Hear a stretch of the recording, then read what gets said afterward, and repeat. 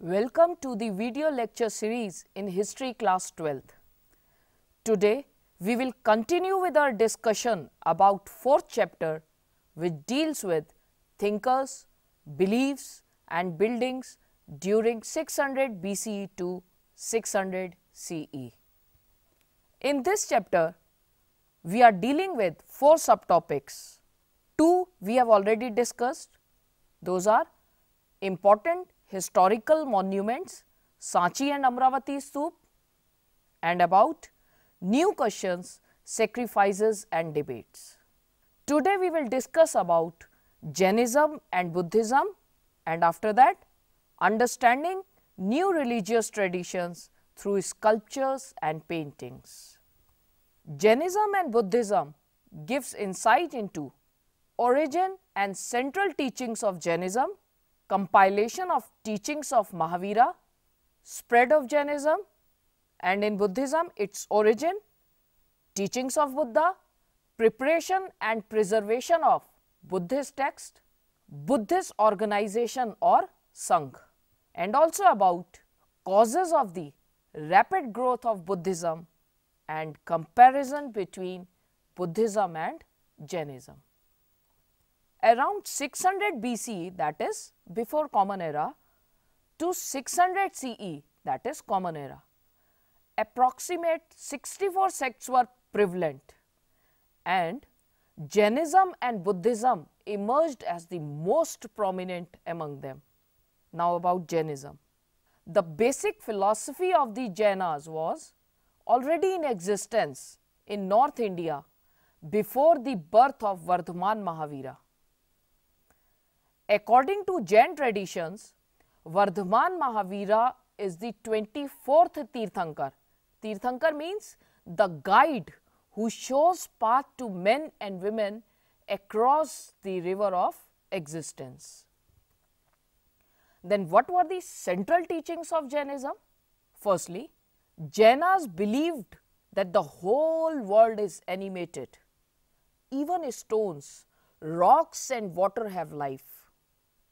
Secondly, non-violence, especially towards humans, animals, plants and insects is the central theme of Jaina philosophy.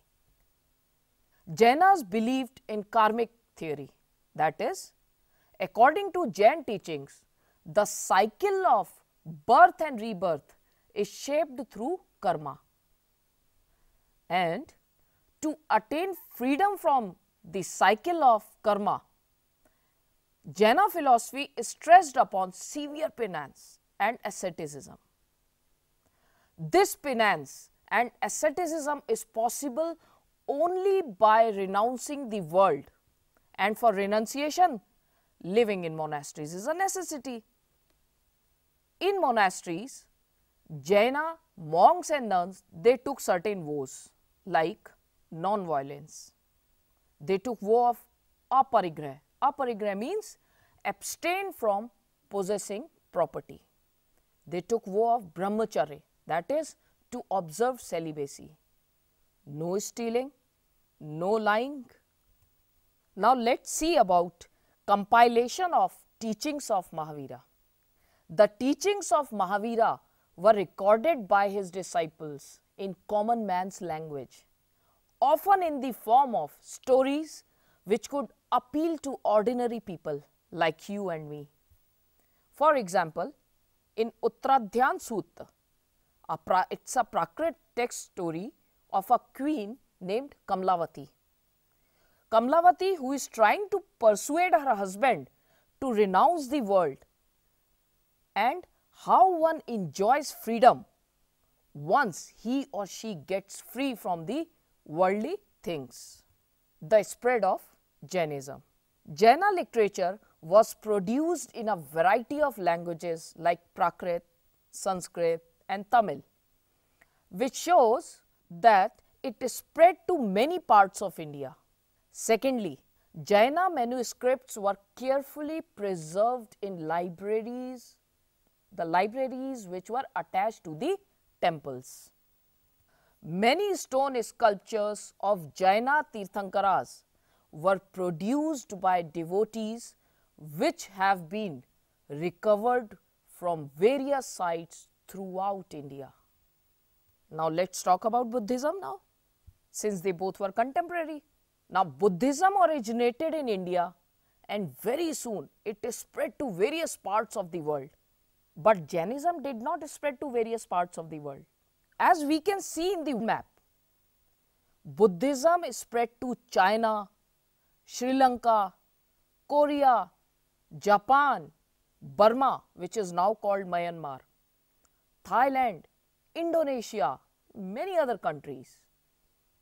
About origin of Buddhism, according to hagiographies, hagiography means it is a biography of a saint or religious leader which often praises the saint's achievements and may not always be literally accurate. Now, Gautam Buddha, the founder of Buddhism, his childhood name was Siddhartha. He was the son of the chief of the Shakya clan and he was brought up in a very protected environment, in palace, between luxuries, and he was kept away from the harsh realities of life. One day, he persuaded his charioteer to take him into the city for a ride. There he saw four things.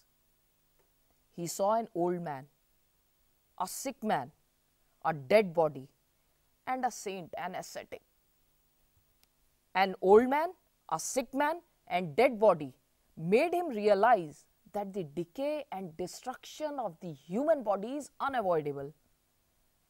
And the ascetic seemed to him had come to terms with old age, disease, death, and he has found peace in himself. Now, Siddhartha decided to follow the path of that saint who is free from all these worries and everything. So, Siddhartha also left home.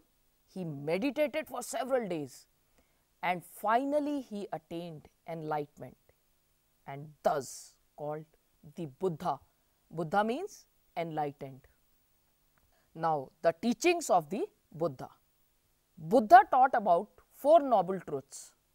Those were, the world is constantly changing, so it is transient, that means anitya, and there is nothing permanent in this world, so world is soulless, that is anant. In this ever changing soulless world, sorrow, dukh is intrinsic to human existence, means till humans are in existence, sorrow will be there. Now, how to get rid of sorrow? So, human beings can get rid of sorrow by following the path of penances and asceticism known as Eightfold Path or Ashtangic Marg. Buddha did not say anything about the existence of God. According to Buddha, the social world is not of divine origin. Rather, this social world, the world we are living in, it's created by humans. So, Buddha advised householders and kings to be kind, caring, and ethical. Example is an advice by Buddha to a wealthy householder named Sigal. This story is taken from Sutta Pitaka.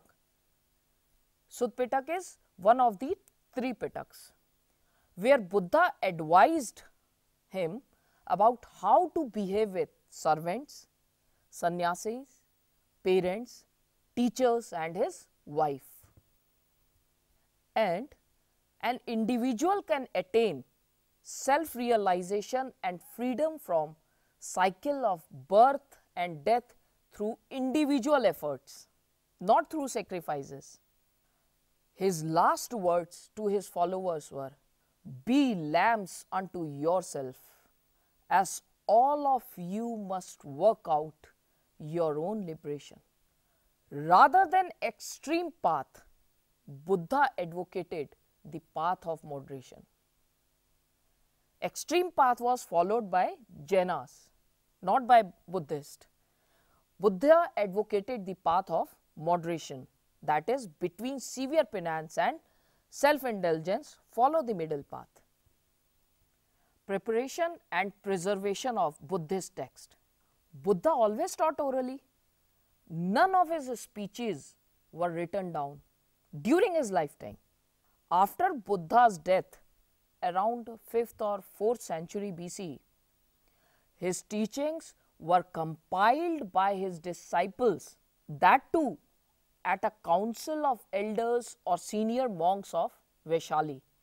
Vaishali is in present-day Bihar. These compilations were known as Tripitaks. Sutpitak I already told you, na, part of three Pitaks. So, Tripitaks literally means 3 baskets to hold different types of texts. These Tripitaks were written and classified according to length and subject matter. These are Sutpitak, Vinaypitak and Abhidhammapitak.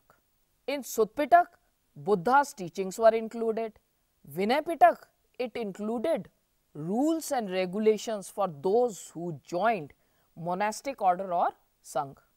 And Abhidhammapitak, it dealt with philosophical matters. Later on, commentaries were written on these texts by Buddhist scholars. Texts like Deepavansh literally means the chronicle of the island, and Mahavansh, the great chronicle. They were written in Sri Lanka and contained regional histories of Buddhism in Sri Lanka. Buddhist texts were preserved in manuscripts for several centuries in monasteries in different parts of Asia, and modern translations have been prepared from Pali, Sanskrit, Chinese and Tibetan texts. Now about Buddhist organization or Sangh. The number of followers of Buddhism increased, and thus Sangh, that is, an organization of monks who too became teachers of Dhamma or the path of righteous living was formed. These monks, they led simple life with only essential requisites for survival. They lived on alms, thus called bhikkhus. Initially, only men were allowed in the Sangh. Later on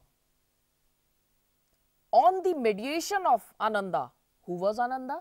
He was one of the dearest disciple of Buddha. So, when he requested Buddha, then women were also allowed in the Sangh, and they were called bhikkhunis. The first woman to be ordained as bhikkhuni was Mahaprajapati Gautami. Mahaprajapati Gautami, she was the foster mother of Buddha, and many bhikkhunis later became theris. Theris means women who attained liberation, means the one who is free from the cycle of birth and death.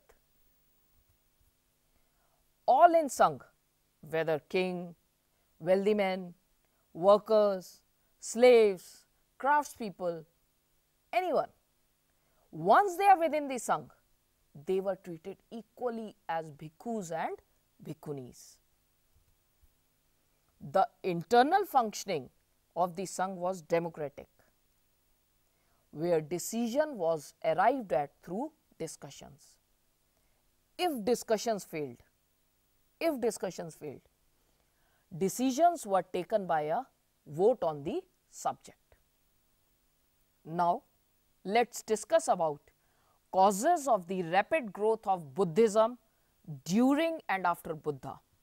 People were dissatisfied with existing religious practices, and they were confused by the rapid social changes around them. Rather than claims of superiority based on birth, the importance was given to conduct and values in Buddhism. The emphasis was on meth. Meth means fellow feeling, and karuna, compassion, especially towards younger and weaker section, which attracted people towards Buddhism. The number of followers increased rapidly when women were allowed to be part of Sangh along with men, because women also got a chance to be part of Sangh. Now let's compare between Buddhism and Jainism. Both Mahavir and Buddha, they belong to the ruling class, one similarity. They both never differentiated on the basis of caste, and they treated men from different social groups equally, another similarity. Both taught in simple common man's language, third similarity. Both stressed on non-violence, and they both were against sacrificial traditions, fourth similarity. Fifth similarity, both of them neither accepted nor denied God's existence, and they both aimed nirvana or moksha, that is cessation from the cycle of birth and death. But Buddha believed in middle path, neither severe penance nor overindulgence, whereas Jainism advocated extreme penance and asceticism. Buddha became popular not only in India but also in other parts of the world, whereas Jainism got confined only till India. So, in this subtopic, Jainism and Buddhism, we discussed about origin and central teachings of Jainism, compilation of teachings of Mahavira, spread of Jainism, then origin of Buddhism, teachings of Buddha, preparation and preservation of Buddhist text, Buddhist organization or Sangha, causes of the rapid growth of Buddhism, and comparison between Buddhism and Jainism. Thank you.